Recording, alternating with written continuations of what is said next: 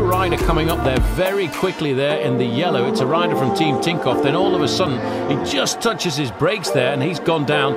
And then once the crash and the noise, it's like an ice rink for these riders. They just cannot keep upright. I very rarely see anything like this at all. Well, it's almost like belly dancing in slow motion here as the rider's going down, just sliding on the foam of those left before them. And because of that, you see, the rider just clouted the bike there, and the bike hits him on the head. And tell you, there's the Maglia Rosa just coming up there. Not a nice way to end your first day in the Maglia Rosa. Yes, he will keep his jersey, but it'll be a pretty ripped one. Well, it may not be, because the rider's just sliding so far here. A little bit of road rash or burn, that's about it.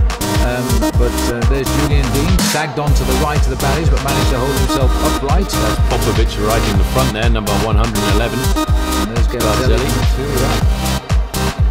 Chaos at the end of the stage. Anyway, there's no chaos about who won the stage because it was Alessandro.